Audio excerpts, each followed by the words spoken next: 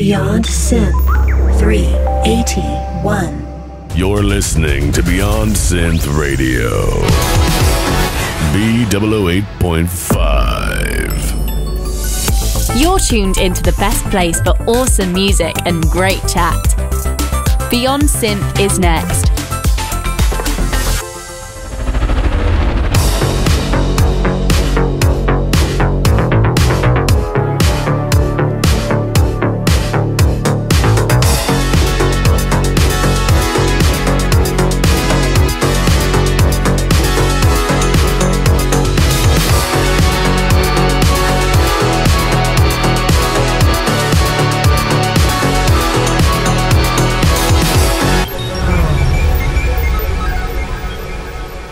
Hey there, welcome to the show. This is Beyond Synth, and today I'm catching up with Yota because she put out a new album a few months ago, and I thought it would be fun to catch up with her, see what's been going on, and play some tracks from the new album, Room 412, and so we're going to do that very soon. But first, listen to this. Hello, this is God. Beyond Synth is made possible by listeners like you. Today I would like to personally acknowledge Sarah Buchelman, Tim Carlton, Rachel Buchelman, Alex Seligson, and Mr. Magoo Samurai. And Taiba83. That's right.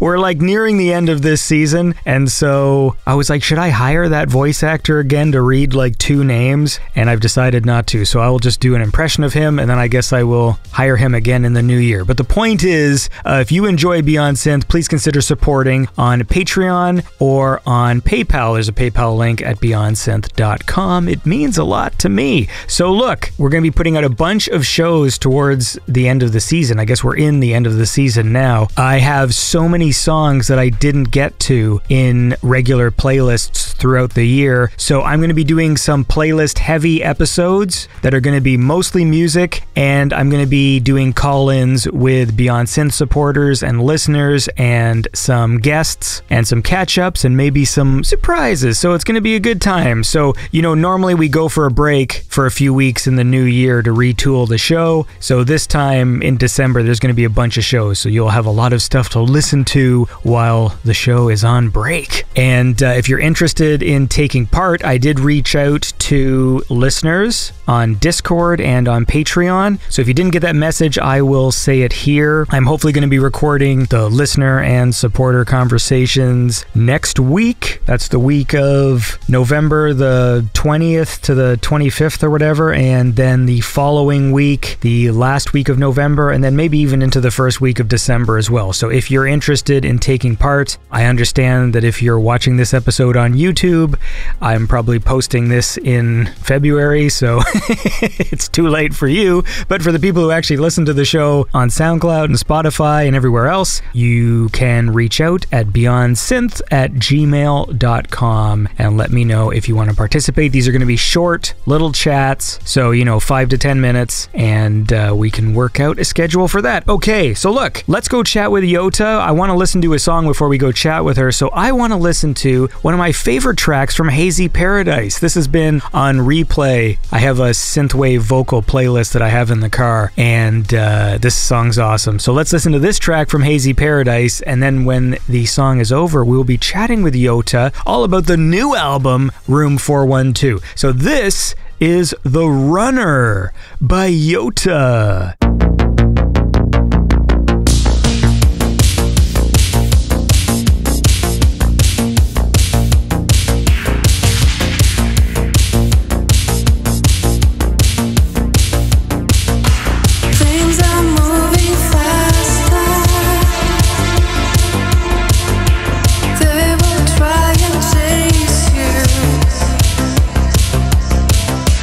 You can go much farther.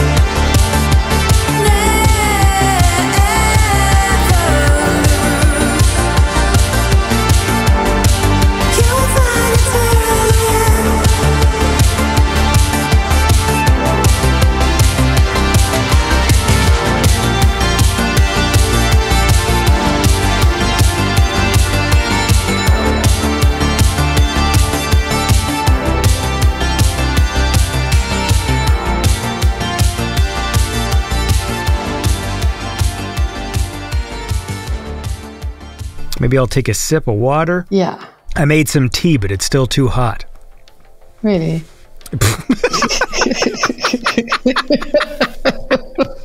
That was the most disinterested really I've ever heard. Yeah, but it's like, okay, don't you have anything else to say? It's like, yeah, sure. Wow. It's Really? amazing, Andy. It's amazing. Thank you. I'm a pretty amazing guy. Look, Yeah. I'm here right now with Yota, catching up. How's it going? Hello. I'm good. I'm good. How are you? I'm very good. The best. It's always a pleasure to talk to you. It's been a while. I don't remember if it was. It's been a while now. It's always like there's always this nice mood when we're talking. It must be a year, right? Yeah, it must have been something like that. It was cold. I remember that. Because it was before the album came out. Yeah, so it wasn't cold. Maybe it was just your presence, that was cold. I don't think I remember this at all. I remember being at my friend's place in Sweden and I thought it was cold. Anyway, it doesn't matter. It's been a while. It was before the album. Have you had an exciting year? Very much so. I have to say that the feedback for Room 412 has been really, really amazing. So it's been a good year, but also like on a personal plan, it's been a bit up and down, like family related things. So it was a bit extreme in the sense that music-wise, it's been like really amazing and it continues. This sounds like bragging. It's not the way. I didn't mean it like that, but I have a lot of like interesting side projects and things like that. People reaching out for collaborations, people that I really would like to work with. So that's really nice. But then life is a bit like on a private plan, like family. There's been some, sickness in the family and things like that. So it's been a bit bizarre, but yeah, otherwise all good.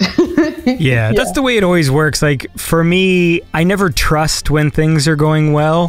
Part of my personality is like whenever things seem good, all I'm doing is waiting for something to go wrong. So I'm never quite enthusiastic or like super happy because as soon as I feel like I'm reaching a height, it's just like, something stupid's gonna happen. The fucking tire is gonna shoot off the car, or the cat's gonna fucking run away or something. Yeah, you're just preparing yourself. You're afraid of becoming disappointed. That would be a good thing to change, actually, because I can be like that as well. Because then when will you be happy? When will you allow yourself to be happy if you're doing that? I think it's sort of a defense mechanism because I think I was disappointed a lot when I was a kid. And so as an adult, I just sort of temper any excitement that I might have by just reminding myself, don't forget though, like, you don't always get what you want and shit always breaks. And yeah. Because I just had my birthday in November. It's like cold and it gets dark early. And I always remember as a kid, it wasn't as fun as like going to my friends' birthdays because they all had birthdays in the summertime. Yeah. Or like spring and summer or whatever. So, we could go do fun things and the party could go late because like it was still warm and people could play outside. And then whenever it's time for like a fucking November birthday, it like, gets dark at like 5 and it's like cold outside. Yeah. Anyway. I'm born in January, so there's not much happening in January either, and it's cold. And so I think it's all good. I think it's okay. I mean, it's time of the year when not much happens. So it's good that you have a birthday there. If you look at it like that instead, that's, I like your positive spin. It's good. Yeah, I am very optimistic. I'm sorry for that. I was just chatting a few weeks ago to All the Damn Vampires, and we played a few tracks from that collab you guys did. Did you ever watch the Terrifier movies? I can't watch horror movies. I really can't. I would love to watch it, but I really, really can't. For example, when I watched Twin Peaks, I was like, traumatized for years and years after. I can't. It's just not possible, So you just can't handle just the creepy stuff in general? Creepy or scary or like, yeah, exactly. I can't. Is this Bob or what is his name? Bob in the Twin Peaks. Yeah, it's Bob. Yeah. Oh my God. So it's like years and years after when I went to the bathroom at night, I was afraid that he would look back at me in the mirror. Yeah, but it was really on the level, like, I was afraid to go to the bathroom alone at night. But, that's not, I understand it's not normal, but this is, Who said that I'm normal? But yeah, so no, I did not watch Terrifier. Okay, yeah, no, because I know they used your track. Mm-hmm. I can't watch those movies, but the difference is, like, I can handle sort of creepy, spooky kind of stuff, but Terrifier is one of those movies that's just really, really gory. Yeah, I heard that. Like, the deaths are really, like, over-the-top offensive, because I know, like, that's what they're going for, is they're trying to push the boundaries of how much gore they can do. Yeah. So that's why I don't watch them, because I read a little synopsis about the way that clown murders people, and I'm like, no, I don't want to see it. God. It's quite funny that I have a track in a movie like that, right? Yeah. Because usually I like my vocals are quite like soft and, you know, like suggestive and stuff. But speaking of which, actually, there is somebody that has shown interest of using 2 of my tracks in a movie, but it's like really not confirmed and things like that. But they're really interested in using 2 tracks in one movie. And can you guess what kind of genre it is? Is it the same thing as another horror film? No. Oh, it's a porn. It's not. It's an erotic movie, but it's like, but it's not a porn. I don't know why I said porn. But yeah, see how excited I got? Yeah, you were like, oh, damn. Yes, it's like an erotic movie.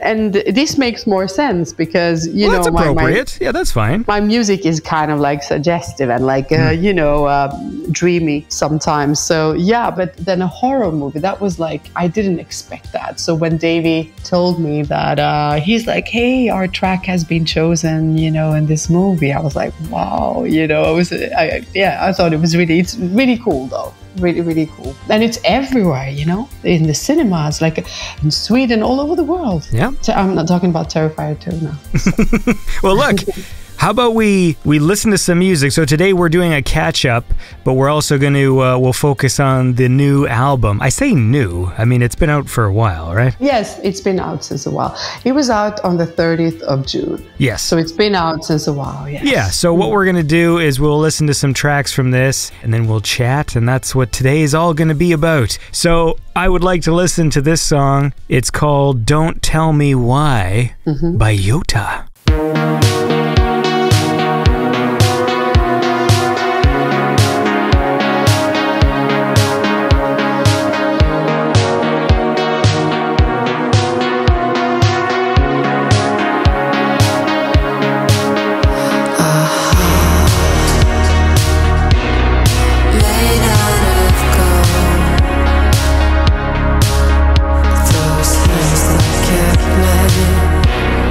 I'm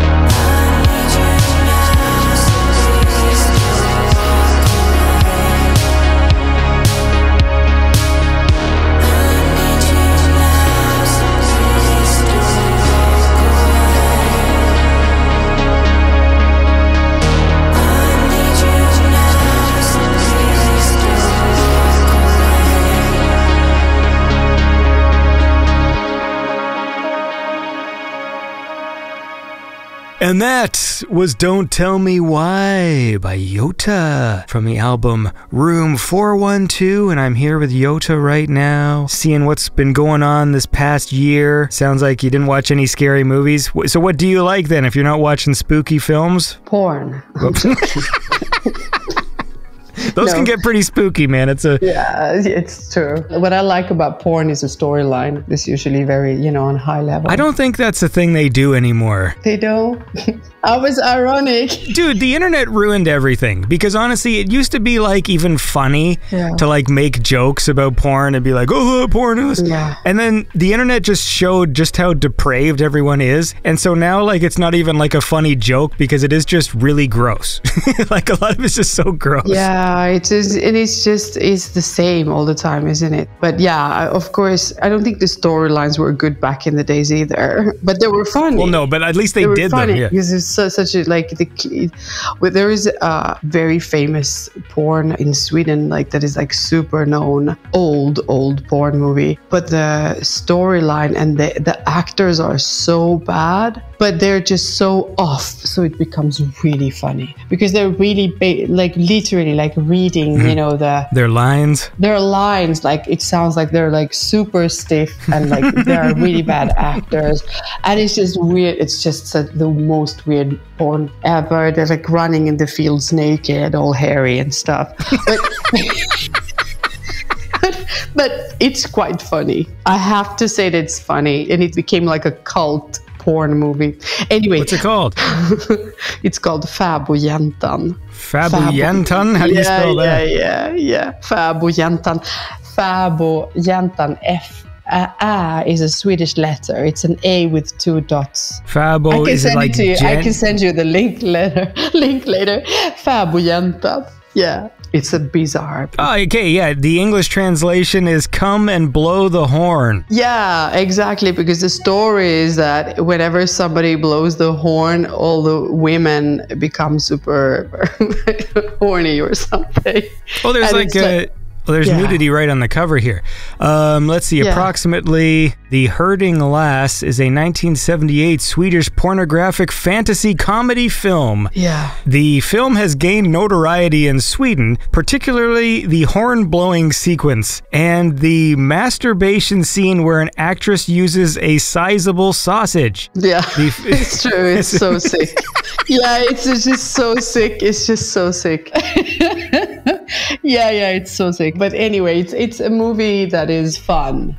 I mean, I remember once I was invited to a party and this movie was playing in the background in a big screen on the wall, this kind of like a home cinema thing. And the host was dressed as a doctor, and then he had this movie running in the background, and I thought it was just a weird party. But it was fun. Anyway, no, my favorite genre is not porn.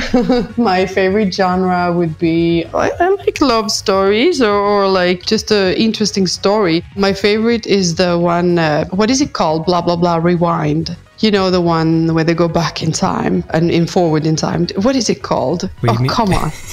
Blah, blah, blah, rewind? Yeah. With Jim Carrey with this girl. Oh, God, what is it called? I will remember it in a while, but it's super nice. It's super interesting story. Eternal Sunshine of the Spotless Mind? Exactly. Why did I say rewind? Exactly. I love that movie. I like blah, blah, blah, rewind. That's You got the syllables. That's the important part. I love that movie. I think it's very, very nice. And it's deep and it's interesting. And then I love also intellectual French movies. Now I sound like a movie snob. I'm not, but I really do like the Red movie. It's called The Red Movie by Ledovsky, for example. This is an old French movie, but it's very intellectual, where the characters are interesting, where it's kind of deep. So yes, that's my kind of favorite kind of movie. So when the movies are over, you sit around with a bunch of people wearing black turtlenecks and you discuss the film and its themes? I wish. Not, but I remember my ex, he was a real intellectual and he took me to the movies and Honestly, we were watching a movie from the 50s or 60s, and it was all in black and white, and it was 3 hours long, and it was about Jesus or something, I don't remember. But like, and it was 3 hours of watching a black and white movie, and it was a Russian movie, and there's like nothing happened. It was quite artistic, but there was like nothing happening. But I sat there for 3 hours because I was in love with him. So. Did you fall asleep during Vodka Jesus? Almost. My wife falls asleep, like we barely watch movies together anymore. Like when we were courting, she just fell asleep during everything. Really? Like that was just her time to fall asleep, was like the second a movie was on. Okay. That's the thing, because for me, I like paying attention to movies and watching them. So then I would end up watching all these garbage films, and then I pay attention. Then whenever we watch one of my movies, she falls asleep, and I'm like, wait a second here. Like I'm paying attention to all these stupid movies. I always want to make fun of anytime there's like pretentious stuff going on. When you tell me about people who want to take you to like old artsy black and white films, like nothing makes me sort of laugh more than the idea of making them sit down to some like just hokey science fiction film or something, or like superhero movie. Like, oh yes, this film, you know, Water Petals on a Summer's Eve, this 1930s Japanese film is pretty good. I'd like you to watch Spider-Man 3. Yeah. Today we're gonna watch Mortal Kombat, you know, like just. Yeah, it's a good shift for them. No, I remember, it was really interesting to be together with an intellectual. It had good size. We usually, like every Saturday, we used to bike to the same cafe in Stockholm, and then we would sit there and he would talk. Okay, come on, there was some black turtlenecks involved, right? There's no way in hell you guys aren't meeting up to the cafe after riding your bike. His friends who maybe were wearing turtleneck, not him, but he could have maybe. But he was he had like a master's in philosophy and religion and blah blah blah. But it was really cool because we were sitting at this cafe, and then we would sit there for a few hours, and then he would talk to me about different religions and philosophy, and it was that is a memorable moment. But then there were other things that were less good. But anyway, Look, listen, I want to listen to some more music. How about that? That's my philosophy, okay? The philosophy of Andy here at Beyond Synth is we like to listen to cool music. So I want to listen to another track. I'm trying to think which one we should pick. How about Dark Dandy? That's a good one. Yeah, it's a sexy one. Is this one that's going in the movie? Totally, all the time. So this is Dark Dandy by Yota.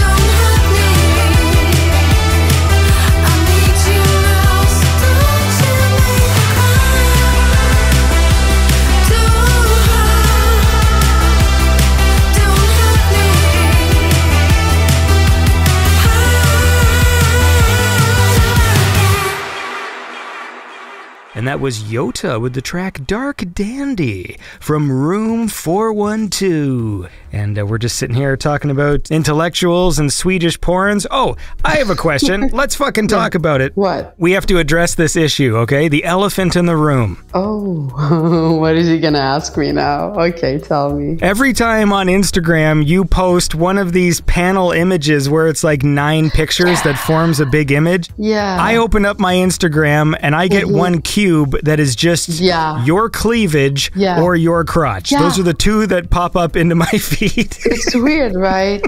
Yeah, I know. And it became like a thing because then it's so funny because how people react. It's obviously not me choosing. It's the, how do you say it? Le algorithme. Le algorithme. Voilà. Comment on dit? Le algorithme. Algorithme. Algorithm. Oui, je pense que c'est comme ça.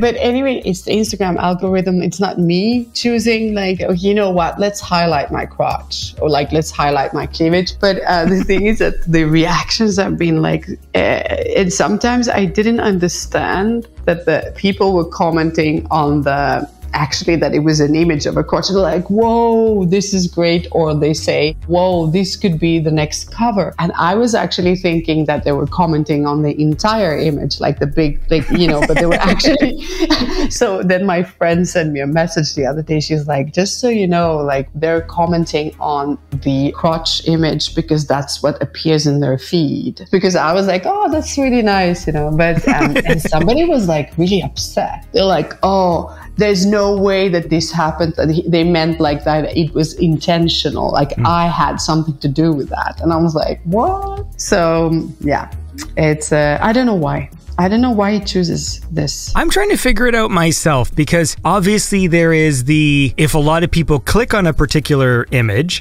then it might go, this image is more popular, so we will show it to other people.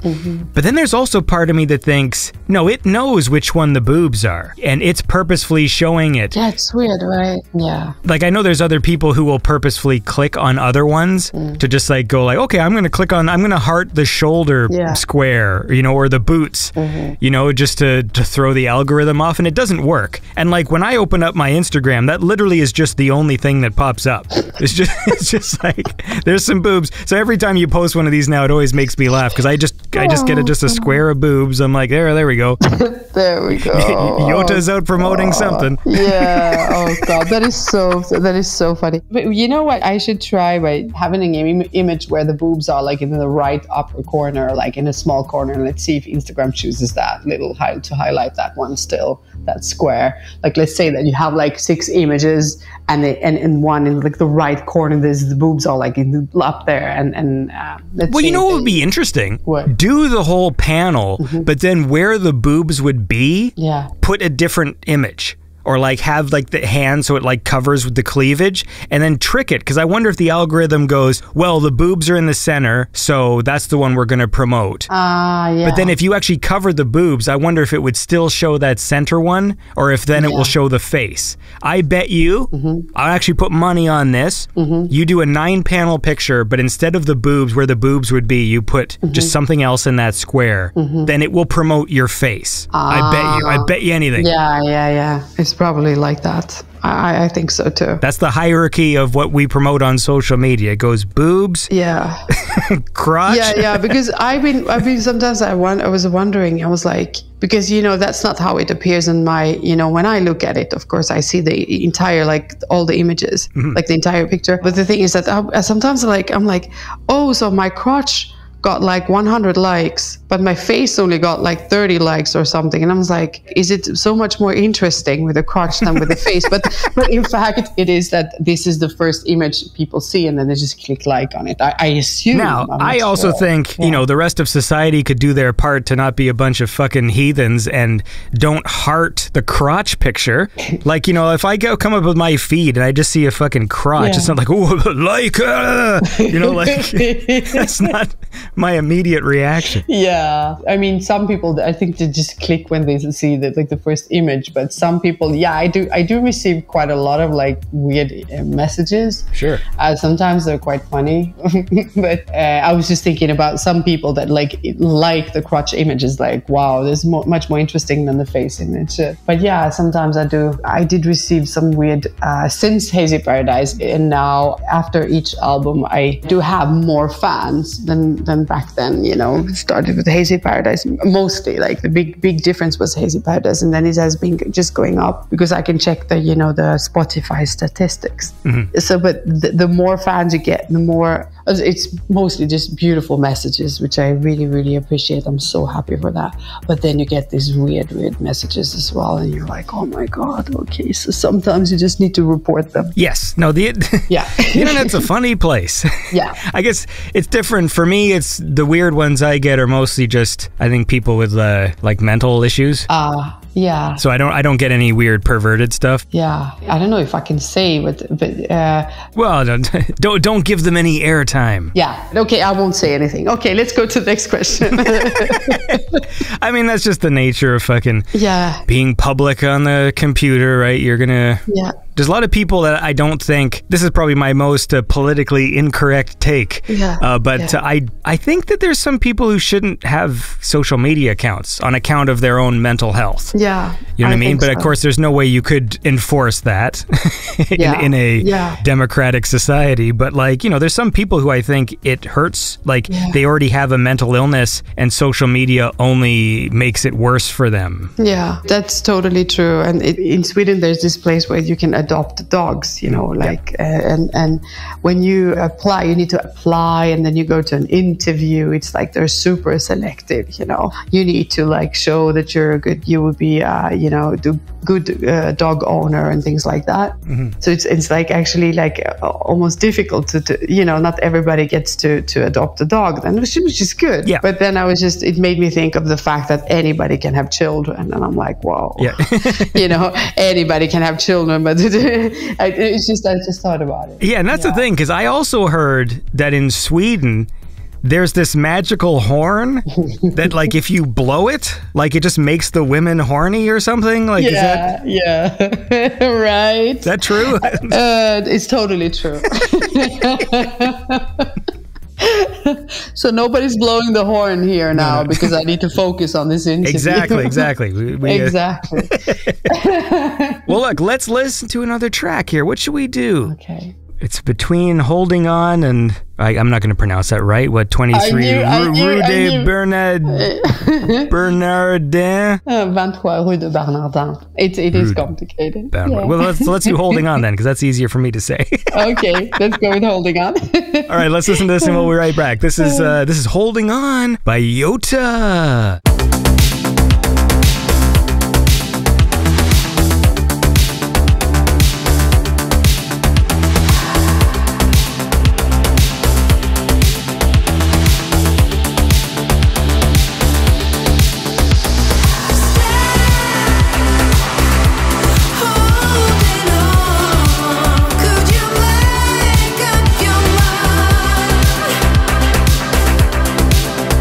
Been holding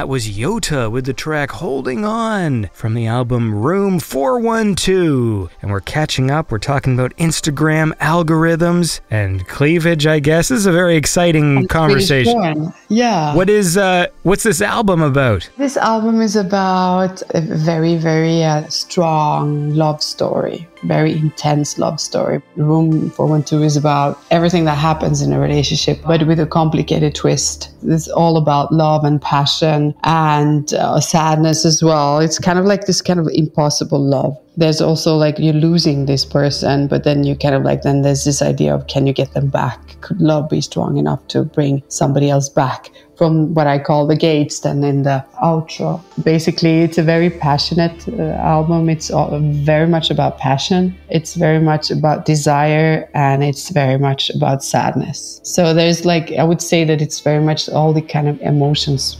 maximized. It has a lot of energy in the way. I think there is quite a lot of up-tempo tracks in it, and especially the vocals are kind of like, it's a totally different mood from like Hazy Paradise, for example. But I'm thinking that I will go back to a little bit softer, I mean not only, but a little bit softer vocal for the next album. We'll see. Who were all the producers on this one? Was there different ones from the last album, or? Some of them are the same, but we have on this album the ones that usually always are there. So there's Lifelike, of course, and then there's Stéphane, who's like Mr. Limelight. I call him Mr. Limelight. He did Runaway, Limelight, etc. Then there's Douze, which is like, you know, Moon Boy and many other tracks. And then there is Brandon from Night Drive, and he was also on Lucid Dreams. And then there's Sergey Ledovsky, who I never worked with before. There are two guys from the States, and the rest are from France. Then there's Olivier Visconti, the French guy that I worked with once before, I think. And Tommy 86, or like I said, Tommy 86. Voila. It's like, and his mom didn't like it when I said Tommy 86 instead of Tommy 86. She's a lovely woman, but she's like, I prefer when you call him Tommy 86. Wait, anyway. His mom? Yeah, I know his mom. Yeah, no, actually, Frédéric, his real name is Frédéric, and he's a Parisian guy. So we hang out sometimes, and I also got to know his mom, and his mom is like this amazing, really nice woman. So we usually kind of like eat all together, have dinners with the producers, if whoever is available, and the ones that live in the Paris area. And then usually his mother joins us as well. It's true. I love it. Yeah. But I remember I posted a video on Instagram and I said, Tommy 86. And I thought it was funny. But she didn't think that it was so funny. Anyway, so there's Tommy 86 on it as well. And then, yeah, so the mostly French. But then there's, like I said, Brandon and Sergey, they're in the States. Brandon is in Houston and Sergey is in, I think it's San Francisco. Well, it's cool you remember all this. I can't even remember these sorts of details of like my close friends. Or unless are you looking at a list or a chart right now? It's like no, I'm not. Actually, I know most of the producers that I'm working with were friends or became friends, except for, I don't know Sergey at all. I mean, we talked obviously when we worked on the track, but I don't know him personally, but I know the rest, all of them. And Stéphane, Mr. Limelight, and Douze are like two of my very good friends in Paris, you know, so we're all friends. Voila. That's why. That's nice. Yeah. So, what was the question? About the producers. Yeah, so there are very many different producers. Every time I send out the royalty reports that I receive from my manager, that my manager receives from the label, I send them out to 13 or 14 people. That's the total amount of producers that I had on my album since the start. So there are a lot of people. Well, that must be fun. You feel like you're a musician and an accountant? Yeah, I am, totally. And I'm like, I have to run after them for invoices. I'm like, hey, you didn't, you know, and I'm running after them so that I can pay them. It's like the, you know, it doesn't happen, right? That people do that. No, but I'm joking, but I'm like, hey, can you send me an invoice? And I say, I cannot hold tabs. You know, I can't hold tabs. You know, I can't do that. So I'm like running after them. So I am the accountant.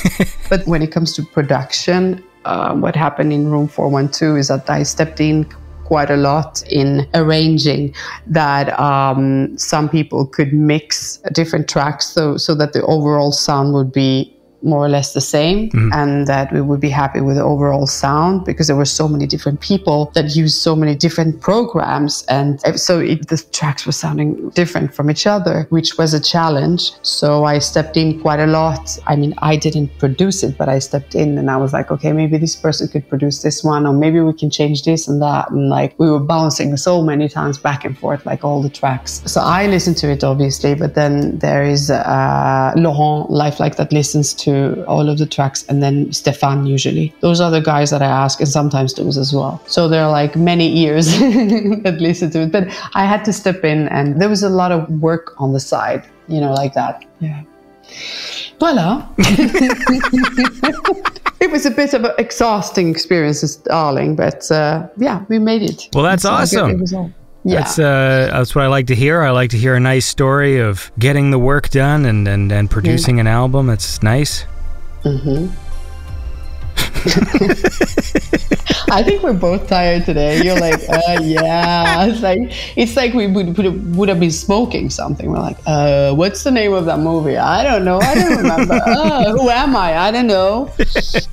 But I know this good, you know, porn movie from Sweden, you know, from the 70s. The one piece of information really? I still have in my head. Yeah, we're like two potheads having an interview. I'm joking. Well, hey, man, you are right. I don't have a retort here. I am very sleepy. Hey, well, look, 'cause it's dark, you know, it's dark and it's weird. It's dreary, you know, it's been like raining all day. Yeah. And, you know, that's the way it is. How about this? Yes. How about you pick a song? What's a song that you like from this album that we haven't listened to yet?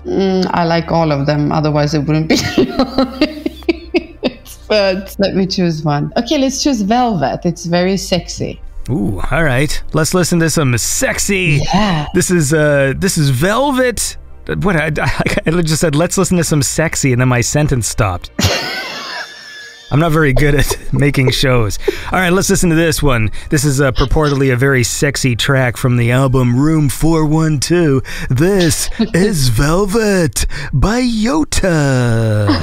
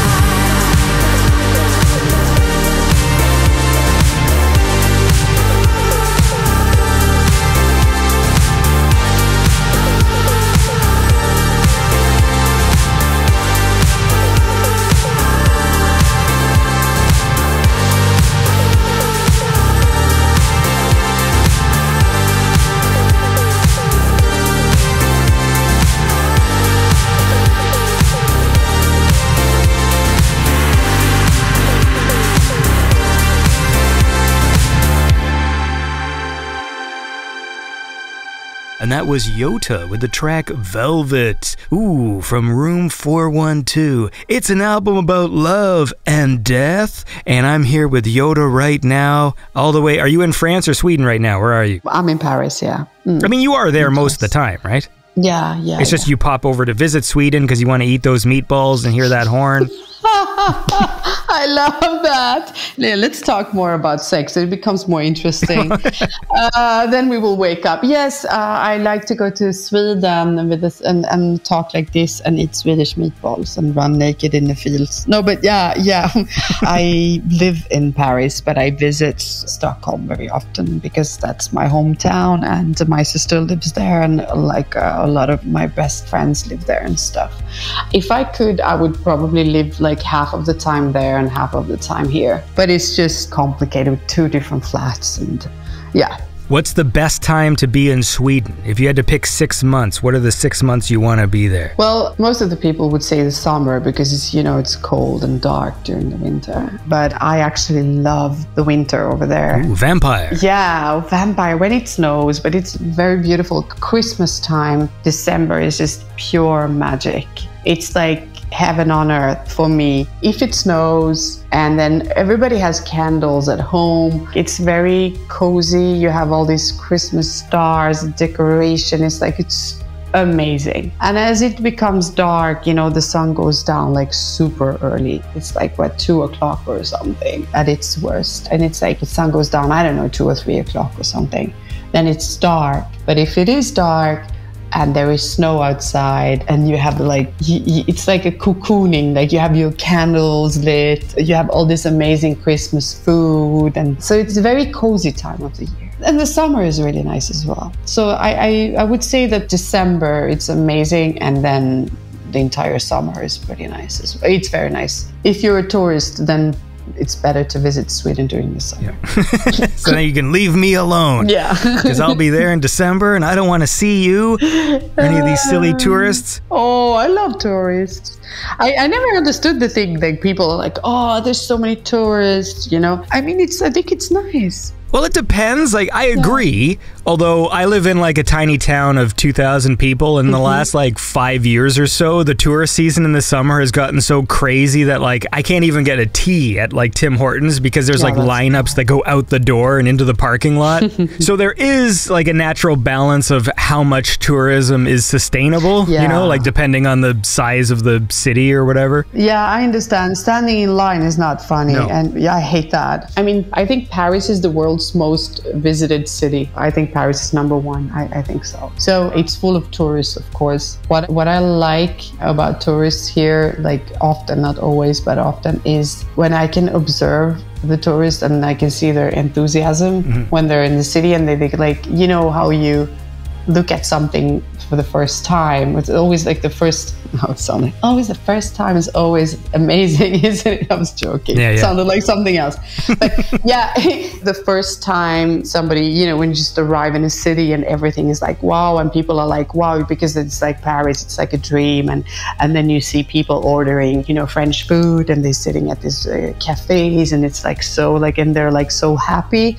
And you can also see entire families and the children are happy. Not always, of course. There's the scenario where people are just drained and tired because if you come to Paris and you decide to, you're I'm gonna do all those touristic things in a couple of days, in a few days we're gonna do all of it and just forget about it. You will be drained, you will be in a bad mood, your feet will hurt, and etc. etc. So there's also, but when you can see the tourists that are actually enjoying themselves, it makes me really happy. I know it sounds maybe a bit weird, but it makes me really happy to see that. Yeah, because you're bored. You walk outside and you're like, the Arc de Triomphe. Fuck, I see this every day. Fucking the Louvre. I get it. Boring. Yes, because I'm so lonely, so I don't have any friends. So I'm joking. There was somebody commenting on Facebook the other day that I seemed so lonely, but it was I was filming myself when I was in the bathroom. I mean, in the bathroom, just, washing my hands. And then he said, you seem to be very lonely. And I said, said in the bathroom, preferably, yes, I would like to be alone in the bathroom. Anyway, what I wanted to say is that I do love to observe the people like that and that, you know, see how their joy, basically. That's really lovely. But of course, with that said, it's different from where you live, where like maybe you want to have your coffee and then you need to stand in line there. I mean, here in Paris, you can go somewhere else. You have thousands and thousands of places to buy coffee at, you know, and you can choose an area that is not so touristic. Yes. The area where I live is not touristic at all. But if you go to the, you know, some other areas, it's just sometimes, of course, too much because I hate to stand in line. I can't do that. Well, I won't. So that's the frustrating thing. Is like, so I'll walk down, I'll see the lineup, and then I'm like, well, fuck this. And then I just turn around and I just go away. Yeah. You know that I never went up in the Eiffel Tower. Mm-hmm. I live pretty close to the Eiffel Tower. I can see it now when I talk to you, I can see it from my window, but I never went up in the Eiffel Tower because there's always queues. I just can't stand the queues. Well, when I was in Toronto, I've only ever been in the CN Tower once. Really? Yeah. Oh, like one time my whole life. And it was only because somebody forced you? No, one of my teachers in college invited me to lunch, and she took me to the... What? There's like a restaurant. She invited you for lunch? You were her student? Like, is this a storyline for a porn or not? No, it is possibly inappropriate. But it's not a anyway, the point is there's like a restaurant in like the top of the CN Tower, like that sort of spins, like because it rotates. It's called I think it's just called the rotating restaurant. I don't know if it has like a name. So I have been there once. Yeah. I'm not good with heights. Oh, are you afraid of? Yeah. I'm bad with heights. There's a funny video. I don't know if it's on my Instagram where I went to one of those things, you know, where they harness you and you just jump, but you just fall like 2 stories. Like it's not super high, but it's high enough that like, you know, it's a little scary, even though you're tied to like cables and stuff. Yeah. And I put the whole video up there and it's just me just too scared to do the jump, and so it just keeps going, and I think I was up there for like 20 minutes. I wouldn't jump, and then people at the bottom started like cheering to make me jump, and then someone told them my name in the crowd. Yeah. And so they're like, Andy, but it's like kids, like they're making fun of me because like I couldn't do it because I was scared. But you didn't do it. I did do it. But it's not like those ones where people jump off a fucking cliff or whatever. Like it's maybe like 2 stories. It's like jumping off like a really high 3rd-story roof or something. You know what I mean? Like not a huge fall, but still enough if you're afraid of heights. But one thing that I never understood is, but it's great that you did it, but one thing that I never understood is like, why, if you are afraid of that, why do you do that? Why would you like do that? Okay, to be honest with you, I didn't know I was going to react that way. Because I saw like my wife did it, and I think we were there with somebody else, and they did it, and they did it so easily, and when they were done, they're just like, oh yeah, it's fun, you'll like it. I'm like, okay. And then I climbed up there, and the second the harness was on, they're like, okay, jump. I'm just like, no. You know, like I couldn't. But I didn't know. If I'd known, I wouldn't have gone up there because I would have prevented embarrassment. You know, it's like No, I understand. But it was you did it. That's good. I was with Laurent Lifelike, you know, on Australia. He was touring in Australia, and we stayed at a hotel. I think it was the hotel breakfast was on the 60th floor or something. You know, so it was like extremely high. I don't know. I remember this was super high, and there is this floor that was like out of glass, so you could actually see. It was the restaurant, and the way you could see down to the ground. It just was like you were up in the air, and it was just glass. And I'm not afraid of heights, but I honestly, it felt so weird. Because the brain is like, it feels like you're walking on air, or like it's so strange. It's such a weird feeling. Yes. So even because usually I'm not. Laurent is, he has this, how do you say, fear of heights. So he couldn't eat there. That is how you say it. Yeah, he couldn't eat there. He said, and I said, oh, come on. But honestly, to be honest, I thought that it was pretty scary.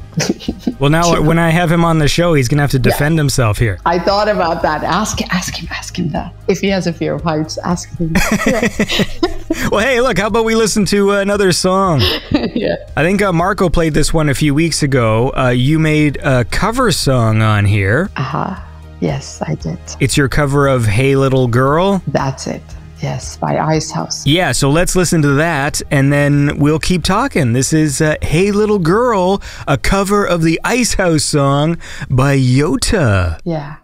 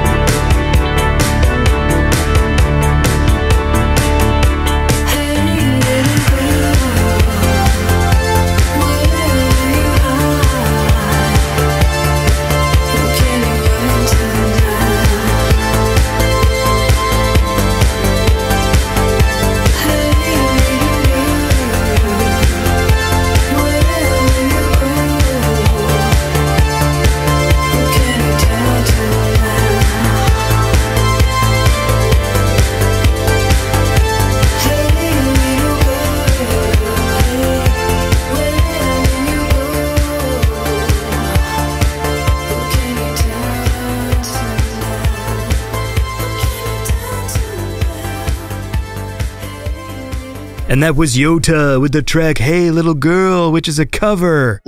By Icehouse. Are they Australian? I think they are. Hold on, let me look it up. Yeah, I got to make sure I close this tab from this fucking Swedish porn film. My family walks in like, what are you looking at, Dad? Nothing.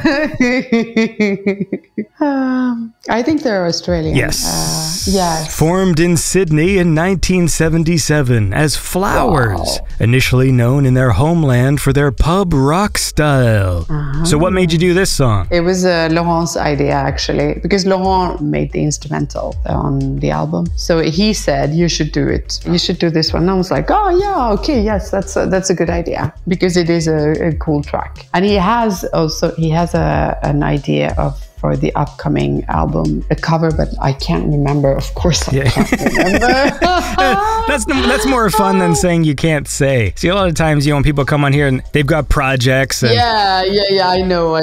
Ooh, I can't say. It's a secret. So it's more interesting if you just forgot. I can't remember. I'm sorry, but he had a really good idea. Like he said, you should do this one. I was like, he gave me like 2 different ideas. And I was like, both of them were good. So I might do another cover on the next one.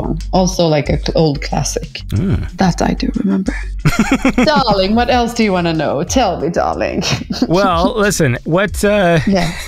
Now I want to find some pretentious fucking art house film to talk about. What do you think is considered the most pretentious film? If I type that in, most pretentious film in history. Wow. The 40, we got ranker.com says the 40 most pretentious movies ever made. Could it be something with Woody Allen, maybe? I love Woody Allen movies, by the way. Tree of Life, Mother. You're not supposed to say that anymore. Woody Allen married his adoptive daughter, Sun Yi. Yeah, you're right.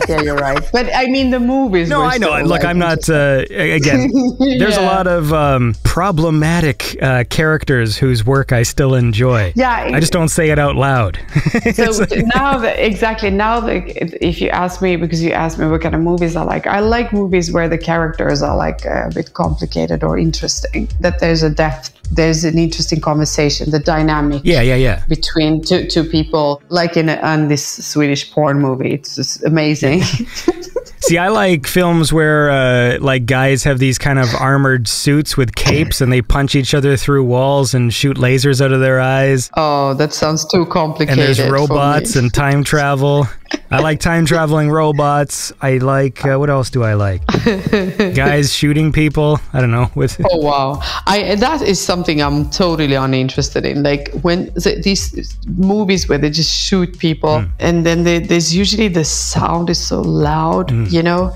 And the movies is like bam, bam, bam. No, I hate that. It's so boring. There's nothing more boring. Listen to you. You sound just like Tommy 86's mother. Yes, I do. And she's a lovely lady. No, she's a great lady. No, but honestly, yeah, I understand that I sound like, I don't like, but it's just, you know what? It's just boring. No, I understand. It is boring. Yeah, like the best ones in history, like action films, there still needs to be a cool story. Yeah. Because even though I love action movies, there's a whole bunch I've watched where they are boring because there's nothing tying together the stuff. Blade Runner is cool. Most of my favorite films are kind of Hollywood movies, but there's only really like one good one a year. And then I go, man, when I was young, the movies were so much better. But really, it's because when I was young, I got to watch every single movie that was ever made in a short amount of time. Because, I'm like, I'm 16 and I'm getting into watching movies. Now I have everything from 1995 earlier to watch, and so I get to pick all of the best ones from there to be my favorite movies. Exactly. And then now you just have to, movies come out and they're disappointing. And no, you're right. It's rare that I watch movies these days. Like if I have some free time, I usually choose to do other things than watch movies. But like some people are like, oh, don't you ever watch movies? It's rare. I should do it more often. I don't anymore. I don't. I guess when I was younger, there was just less distractions, so it was so much easier to just watch movies as a hobby. So now all I do is I complain about how much everything sucks, but then when I really think about it, I'm not really paying attention. A movie is almost too much of a commitment now because they're so long, and all the movies I like the superhero ones and all that shit, they're all like 3 hours long now. Yeah. I'm all about, they got to start making movies shorter again. 1 hour and 20 minutes, man. That's a perfect amount of time. It's enough. Anything longer than that, you have to have a very special film. Yeah, No, I agree with you. This is, like I said, when my ex took me to this super intellectual movie, like I said, from the 60s, and this is like about Christ or something. Like, it was very arty. It was like super beautiful, but like you couldn't understand anything of the storyline, and it was like 3 hours. The courting phase is always a fun phase in a relationship, because I made my wife watch Doctor Who. That's my favorite TV show, and classic Doctor Who, which is like completely unwatchable to people who don't know. So that's a fun time. Yeah. where you can make a lady pretend to be interested in the stuff you like. Yeah. And then as the relationship goes on, then we stop pretending. Then you find out that they didn't like it at all. Yeah. The thing is that this ex, actually, through him, I got to know all these intellectual people, and of course, because he was hanging out with these, what did you call it? Turtlenecks. They're all wearing turtlenecks and berets. Some of them, yeah, maybe. Anyway, really nice people, and two of them are like really good friends still today. And one of them, he was in Paris and he stayed at my place. And as a thanks for letting him stay at my place, he took me to the opera. But it was the contemporary opera here in Paris. And it was like the most bizarre freaking opera ever. And it was 3 hours. It's like super long. I don't know how long it was. And it was this kind of like, not a classical opera, not at all, like a super contemporary. And he said, yeah, this is even difficult for somebody who's used to go to the opera, actually, because the rhythm, it was like super bizarre. Everything was just so bizarre. Trust me, and it was I trust you. Because he's my friend, I said, his name is Richard. I said, Richard, I think I'm gonna, maybe we can meet, I'm gonna go to a cafe, maybe you could just join me afterwards. And he's like, yeah, sure. It wasn't a problem, but I was there for 1.5 hours and I couldn't stand it. It was just horrible. Have you ever watched the epitome of what you're talking about? It's this modern interpretive dance performance. I think it's on YouTube. It's called Body Remix. And there's like another title, it's like Body Variations or something, and it's like men and women wrapped in bandages, and they have these little like stickers covering their nipples, and they move on stage with microphones in their mouths, making weird noises and like flailing around with crutches and like metal bars and stuff. It's very weird and sexual, but also like really funny because of how weird and like pretentious it is. And I'm sure there's like this intellectual audience like watching this going like, oh, look at how the movement conveys this meaning. Yeah. And meanwhile, there's just like a guy on stage like whacking a metal rod into a ladder like it's his dink. Yeah, it's funny because it's like, yeah, they're really like serious and they're like discussing this, and it just sucks. Yeah. It gives them an intellectual orgasm. It's so bizarre. You have to send it to me. But yeah, it makes me think of, I've been to some theaters as well and watched some plays, and it was like, yeah, also like this kind of contemporary stuff. Yeah, it was just so bad. There is something funny about it, like the idea that people just take it so seriously. Yeah, there is. And it's the same with art. People, can stare at a little dot, but this dot is like so special in this painting because it's made by, I don't know, whatever, somebody was so amazingly special and interesting. And it's just like a black dot or something. And then there's like people analyzing, taking a few steps back and looking at this piece of art and thinking, wow. Yeah, no, it is funny to me because I feel like almost like the appreciation of that kind of art is also a performance. Of course, that's more art than art itself. It's like the pretending to like it is like you're playing your part as critic. Yeah. Well, look, it's been fun to chat. We should probably wrap it up. Let's listen to one more song, and then we'll wind down. So this was one I really dug. It's called Somebody Else, and let's listen to that, man. This is Somebody Else by Yota.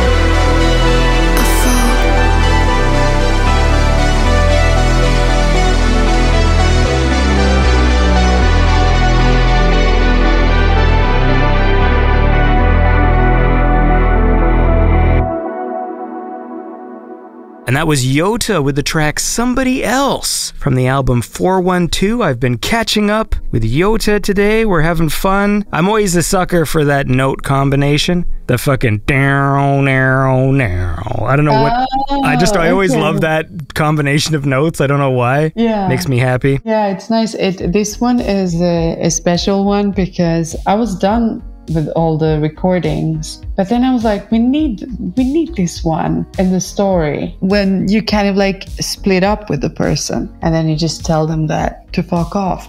I'm joking. No, but anyway, I was like, I need this one, because it became like, it adds to the story. But the thing is that we had not much time, and then the tracks were already like, the label was about to send them for mastering, so it would really be too late, you know. So I said to James, to my manager, was like, no, tell NRW to stop the mastering. We need this track on the album. And then I engaged Douze and Stéphane to work on one track together, because they never did work on one track together for me. And this is what they did then. And they worked so hard and they worked so fast. It was amazing. And we made it. And I'm happy to hear that you like it. That you said that it's one of your favorites. See, that's an exciting story, right down to the wire. You know, it sounds like intense. It's like the end of a Mission Impossible movie. Very much, and I felt pretty bad for the guys, and I made them work so fast, and they were like, I could hear that they were a bit tired. But I was like, we need this one. Come on, guys. Sorry.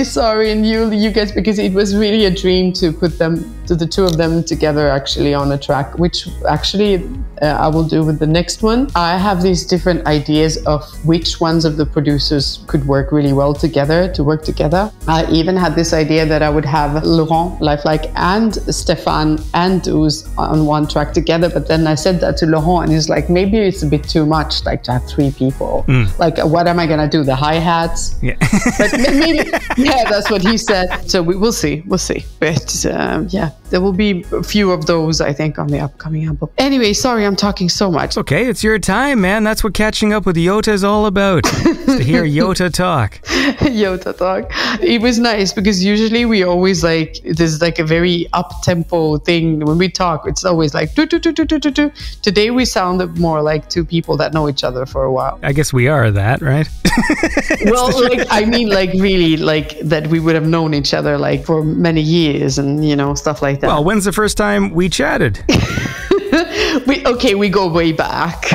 The first time we chatted was a few years ago. It was for Hazy Paradise. I feel like it was probably 2020 season, probably. But I was thinking more like that if we would known each other, like we would just, you know, live in the same area. And I'm like that out. Though. If I have any superpower, it's the ability to fast track friendships with people. Yeah. So like, you know, if I enjoy talking to a person, then I can sort of like just bypass the history and just talk to them as I would talk to anybody. You know what? I'm exactly the same way though. It is true. Because I don't like small talk and I get bored. Me neither. And so I get bored. If I meet somebody, as soon as I can tell like, okay, this seems like a fun person, then I'm just me instantly, instead of like fast forward all the boring stuff, like so what did you do, where have you been working before, and what, like all those boring questions that you have to ask. And this is just fast forward.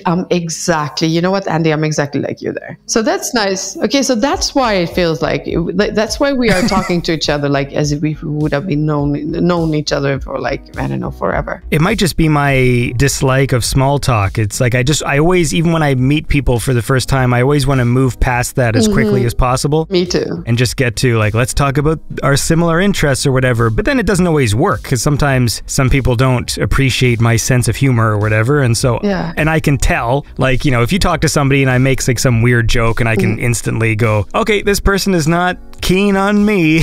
And so I just sort of move along. It's so fun when you talk about that, because I was just about to say, then you said it. Maybe you're the male version of me, and vice versa.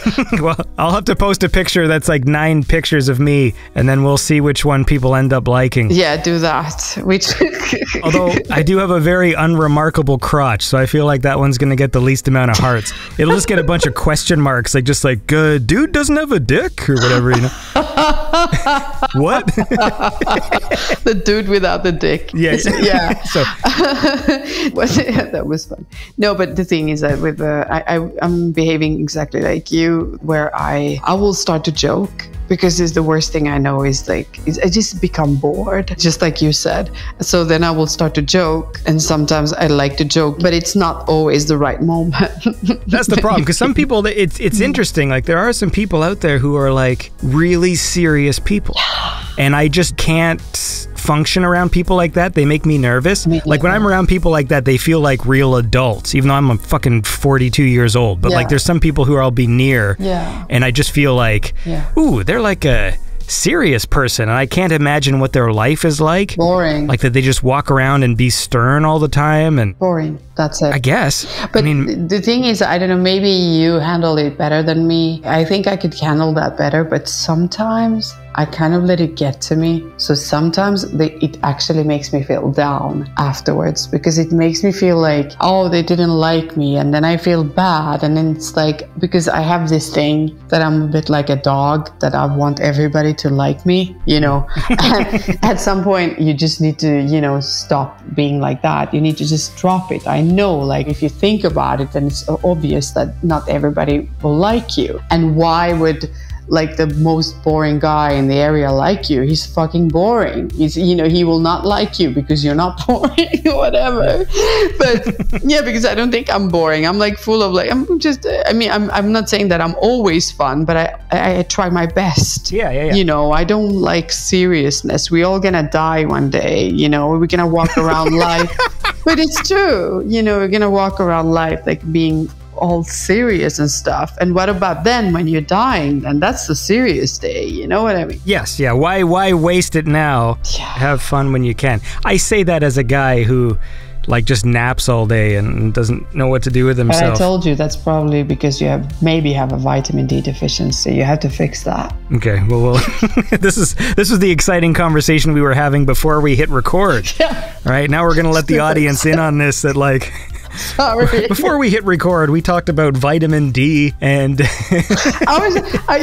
have this thing. I can become quite like a mom. I'm like, yeah, I was telling you, I was like, you have to check that. Did you have it checked? You're like, no. I was like, you need to do that because I did say it like that too. Like, no.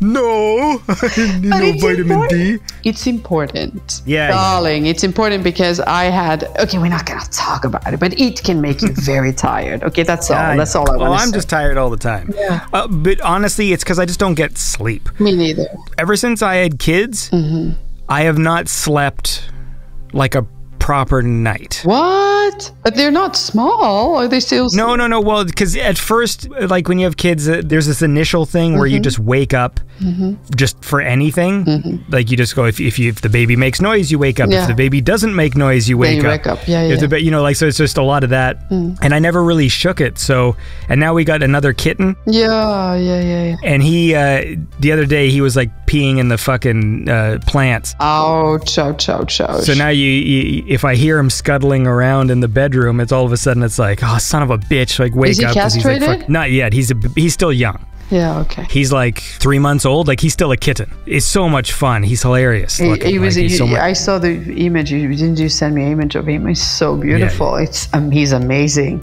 He's such a character. Like, you can see it. I mean, I was just based upon picture. Wow, what a personality. Beautiful. But I don't understand why he's peeing already. I don't like that. You should talk to him. Well, I think, I don't know, maybe he might have like an infection. Like, it's funny, those cats, like I love flat-faced cats. Like, they're so funny to look at. Yeah. They do come with some issues. Oh, I didn't know that. And he sneezes, and I think they're more prone to certain things. Like, they get colds and stuff because they sneeze a lot.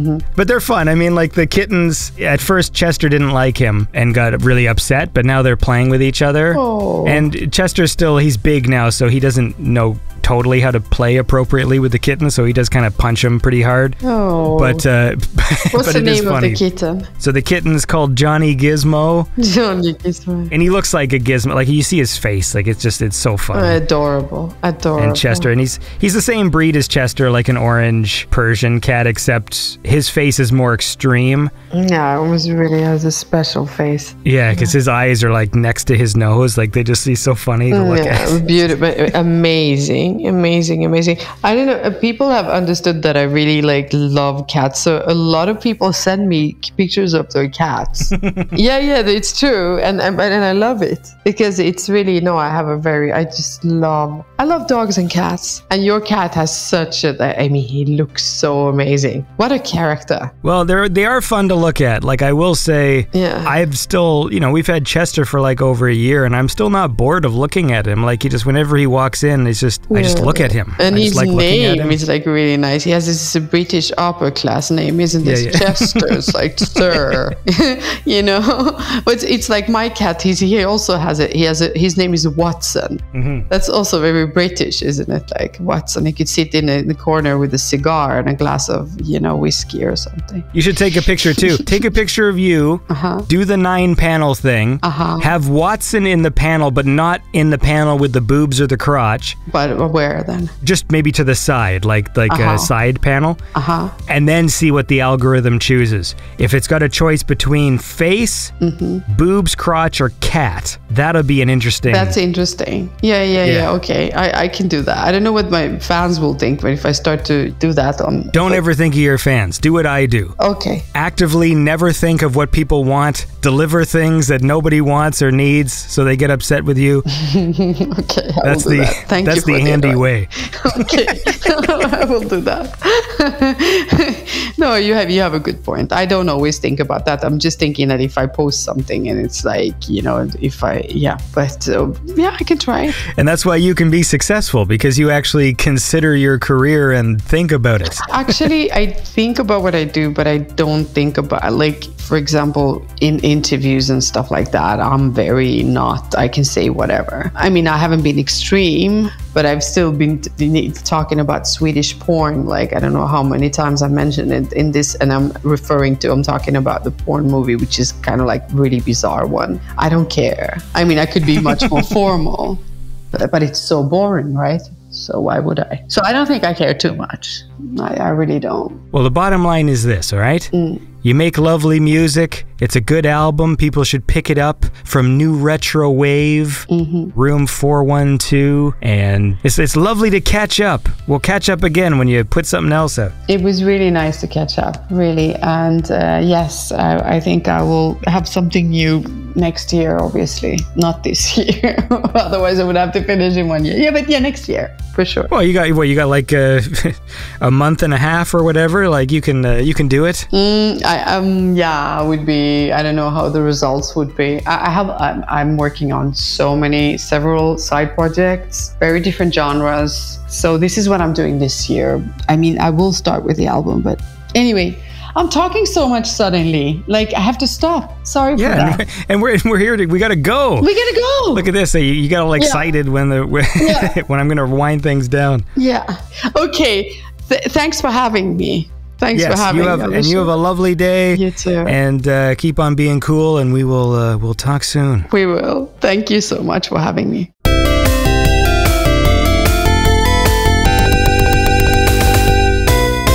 And that was my conversation with Yota. Hope you enjoyed that. I always enjoy chatting with her. It's a lot of fun. And now I have to go and do some research on Fäbodjäntan or whatever the fuck that thing was called.